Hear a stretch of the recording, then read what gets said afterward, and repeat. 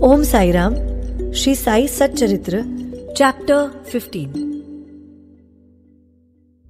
The readers may remember that mention was made in the 6th chapter regarding the Ram Navami festival in Shirdi. How the festival originated and how in the early years there was great difficulty in getting a good Haridas for doing Kirtan on those occasions, and how Baba permanently entrusted this function, that is Kirtan, to Das Ganu, and how he has been doing it successfully ever since. Now in this chapter, we shall describe the manner in which Das Ganu has been doing the Kirtan. Naradiya Kirtan Paddhati. Generally our Haridas, while doing the Kirtan, wear a gala and full dress. They put on a headdress, either a pheta or a turban, a long flowing coat with a shirt inside, an upparni, short dhotar on the shoulders, and the usual long dhotar from the waist below. After dressing himself in this fashion for some Kirtan in the Shirdi village, Das Ganu once went to Baba for prostrating before him. Baba asked him, "Well, bridegroom, where are you going dressed so beautifully like this?" "For doing a Kirtan," came the reply. Then Baba said, "Why do you want all this paraphernalia? Coat, upparni, pheta, etc. Lay off all that before me. Why wear them on the body?" Das Ganu immediately took them off and placed them at Baba's feet. Thenceforth, Das Ganu never wore these things while doing the Kirtan. He was always bare from waist upwards. A pair of chiplis was in his hand and a garland around his neck. This was not in consonance with the practice generally followed by all the Haridas, but this is the best and the purest method. The sage Narad, from whom the Kirtan Paddhati originated, wore nothing on his torso and head. He carried a veena in his hand and wandered from place to place singing the glory of the Lord. Mr. Cholkar's Sugarless Tea.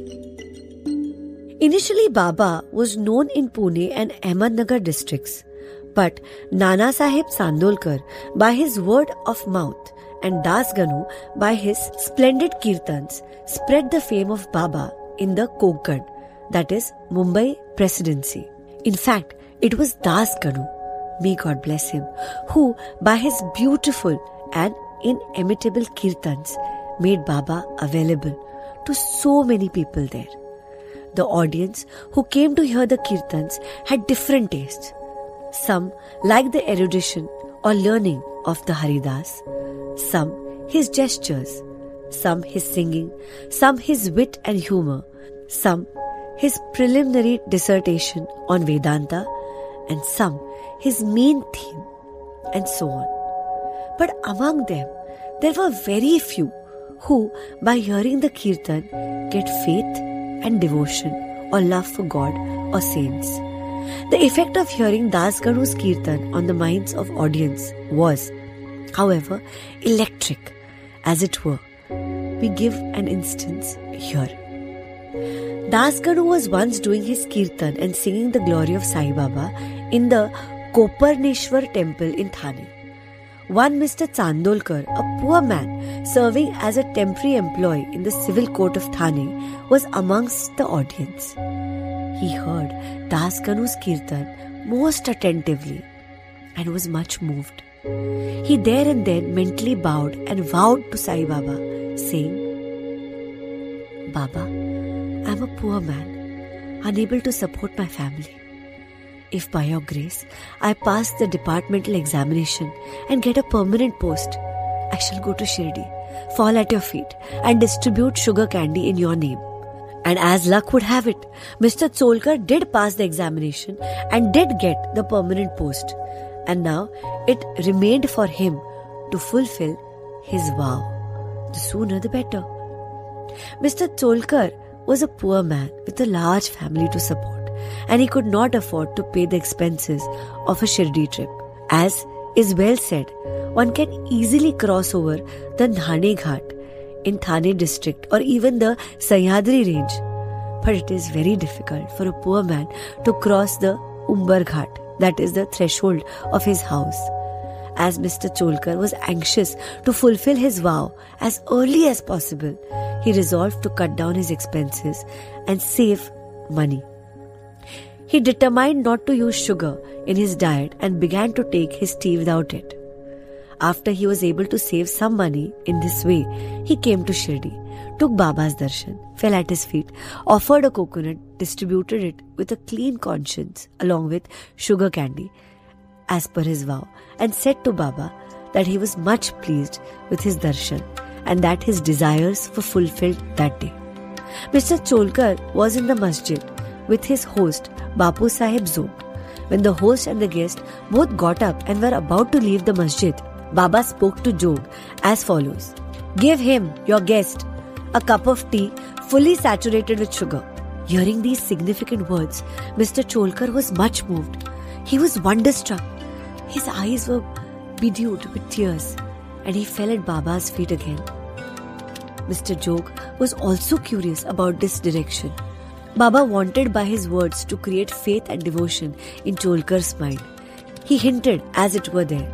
He got the sugar candy as per his vow, and that he knew fully well his secret and determination not to use sugar in his diet. Baba meant to say, "If you spread your palms with devotion before me, I am immediately with you day and night. Though I am here physically, still I know what you do beyond the 7 seas. Go wherever you wish, over the wide world. I am with you. My abode is in your heart, and I am within you.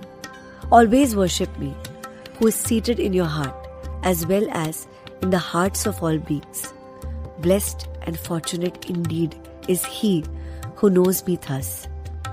What a beautiful and important lesson Baba had thus imparted to Mr. Cholkar. 2 lizards. Now we close this chapter with the story of 2 little lizards. Once Baba was sitting in the masjid. A devotee sat in front of him, and when a lizard tick-ticked, out of curiosity, the devotee asked Baba whether this tick-ticking of the lizard signified anything good or was it a bad omen. Baba said that the lizard was overjoyed as her sister from Aurangabad was coming to see her. The devotee sat silent, not making out the meaning of Baba's words. Immediately, a gentleman from Aurangabad came on horseback to see Baba. He wanted to proceed further, but his horse would not go as it was hungry and wanted grams. He took out the bag of grams from his shoulders to bring grams and dashed it on the ground to remove dirt. A lizard came out from there and in the presence of all climbed up the wall. Baba asked the questioner devotee to mark her well. She at once went stuttering to her sister. Both sisters met each other after a long time, kissed and embraced each other, whirled around and danced with love. Where is Shirdi and where is Aurangabad for the lizard? How should the man on the horseback come there from Aurangabad with the lizard? And how should Baba make the prophecy of the meeting of the 2 sisters? All this is really very wonderful and proves the omniscience and the all-knowing nature of Baba. Postscript. He who respectfully reads this chapter or studies it daily will get all his miseries removed by the grace of Sadguru Shri Saibaba. Bow to Shri Sai. Peace to all. Om Sai Ram.